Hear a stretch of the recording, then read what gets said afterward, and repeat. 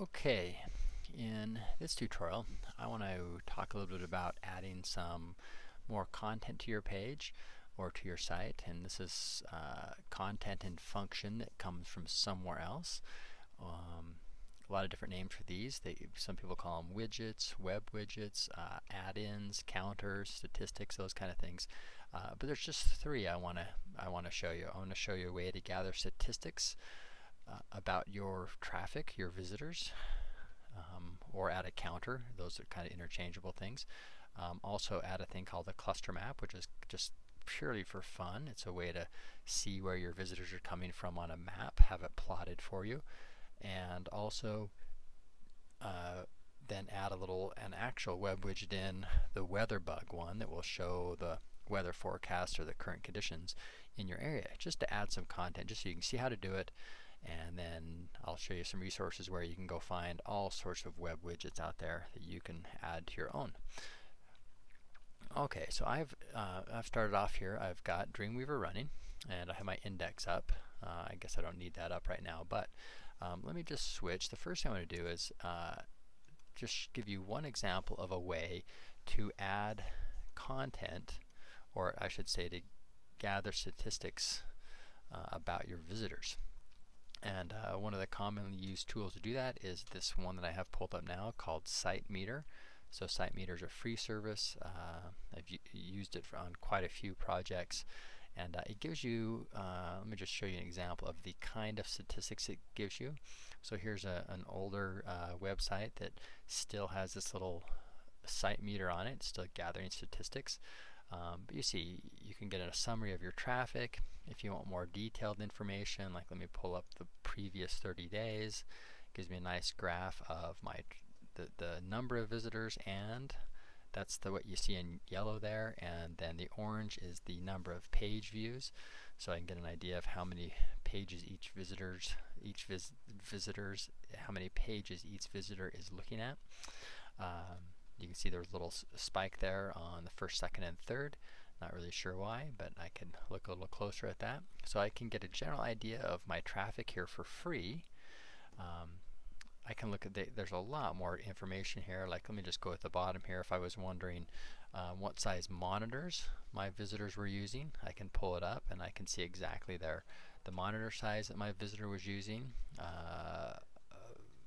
Still a pretty good section of my visitors, 37% are at 1024, but I've got a pretty big group here, 30% at 1280, and even a bigger percent at 1280 by 1024. So that's a widescreen. I'm getting some widescreens incoming, and then a lot of others. So just kind of interesting information to notice. I can look at the operating system, what operating system my visitors are using. I'm sure it's still majority Windows. Yep, Windows XP. A few Windows Vista sneaking in there, and a few Macs. I might also want to see what web browser my visitors are using. Again, this is probably more useful information to really see what I need to make sure my website works in which browser. So let's see how I can add one of these things to my site. A little stat counter, and I'm just going to use Sitemeter here. So you can see they've got a free version. I'm going to click on sign up. I've already got it partially filled out, so I just put in my URL of this website. So if you're in the class and you're just doing this one for practice, you probably don't want to set this up until you have your website on the place where it's going to have its permanent home, so you put the right URL in. But I'm just going to go through here. You can see I've put in the URL of this website, given it a site name. It let me put a little code name for myself. It set the time. I agree. I'm going to go to next. A few more things I got to put in here. So let me just put an email address in quick.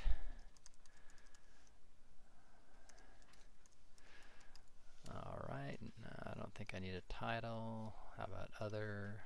My zip code. That's good. No. Okay. Oops. Needs to. Okay. Alright. Let's see if that'll work now.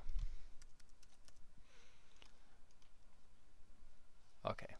Alright, so I've got this little account created, and I am ready to go and start gathering up my statistics here. Alright, so there is what it's gathering so far, but I need to get it on my page. Okay, it's not really keeping track yet. So I'm going to go here to my manager, and I got to decide which type of statistics I'd like to gather. Okay, so I'm in the manager. I can go down here and I can choose the meter style. Alright, so I've got to have either the little logo showing on my website. If I want a counter, I can choose one of these kind. So I'm just going to select that one right there with the counter and their logo. Select that one. Alright. Okay, now I'm going to go over here to the left and get the HTML code. Takes it a sec to pull that up. Okay, and it gives me some instructions here, but really all I need is this little bit of code down here. So I'm just going to click in there, and I might do a Control A to select everything, or an Apple A. I'm going to get all that copied, so I'm copying all that code in there. And then I need to take that back to Dreamweaver, so that little bit of code, and then I'm going to take it right back to Dreamweaver.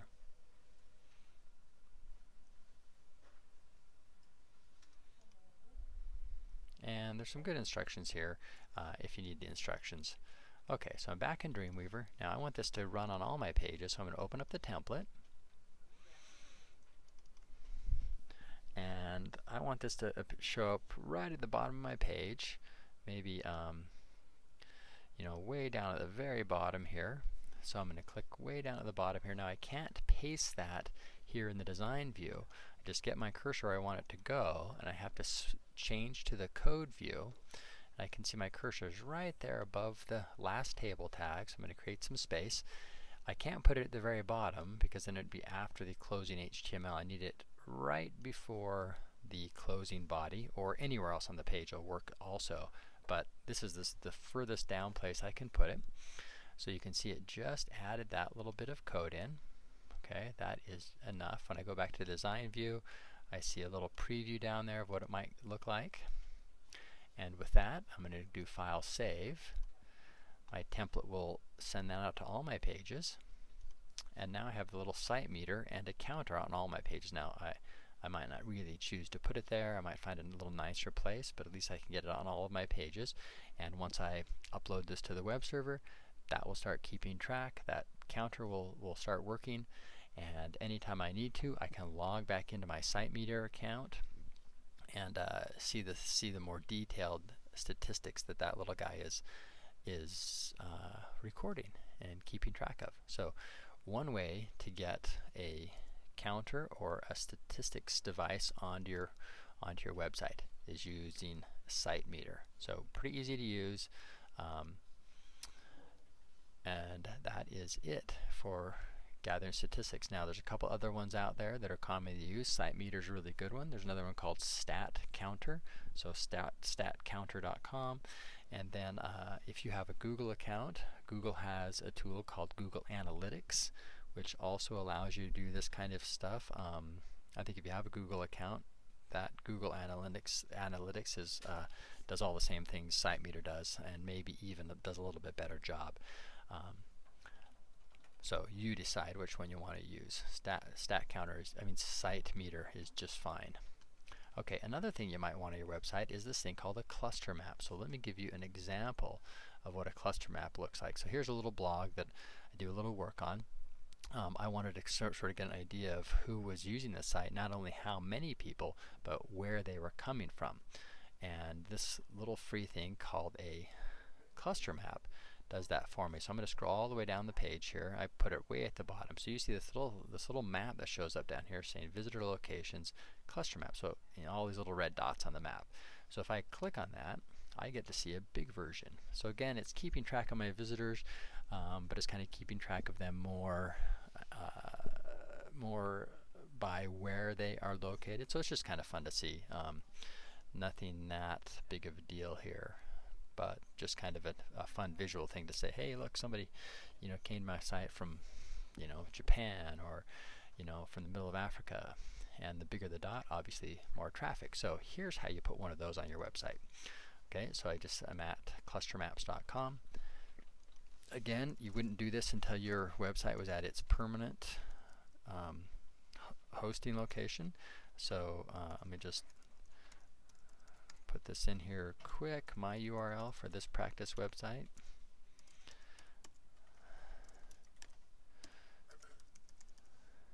Let's see. Okay, and then all I have to do is say make my map. Again, it's going to generate some HTML. So you can see some choices here. I'm just going to choose the recommended one, come down into this little bit of code, select all of it, and copy all of it. So I'm just using the keyboard shortcuts. Select all was Control A or Apple A. Copy was Control C or Apple C. So I got a copy of that. I'm going to go back to Dreamweaver now. I don't want this cluster map on all of my I don't want this cluster map on all of my pages. I just want it to show up on maybe my index page, my very first page. So I'm going to come in and maybe I want it over here on this left side where I have this placeholder text. So I'm going to highlight that text, and again I copied HTML code, so I have to go into the HTML code to paste it. So I had that text highlighted, and that lets me find where that spot is. So you can just highlight that, and I'm going to paste it here. So Apple V or Control V, that code goes in. Let's go back to Design View, and I can see the map starting to show up, but it's really not going to start working until I've saved my changes and uploaded it to the web server. But let me just preview in the browser so I can get an idea of what it looks like. So there it is, sitting on my page, and as soon as this is actually on the web server, it will start keeping track of my visitors, not only where they are, but also how many. You can see Sitemeter has started to work down here. It already knows that I have one visitor, or I've had one visitor, which was me. Okay, so those are two things you can add to your page. So a counter and a cluster map. Let's add the last thing. Let's add a little web widget or a weather device. So if you want to see all sorts of web widgets you can use on your website, just go to Google, type in web widgets. You'll get lots of hits here, some big catalogs of them, widget box. You can see all sorts of different kinds of widgets you can put on your website. I just want a little weather one, so I'm going to, and I know the name of it, it's called the weather bug. I know at least one of you has already added this little thing to your website, so I just did a Google search for weather bug. I'm going to go right to it there.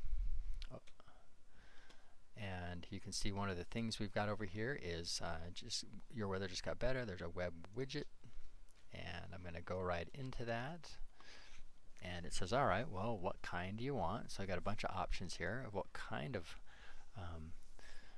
weather bug that I want on my website. All right, so you see those choices there. I'm just going to choose maybe this little one like that. So I've got it selected, and then I again have to fill out some information here. Needs to know kind of where I'm located.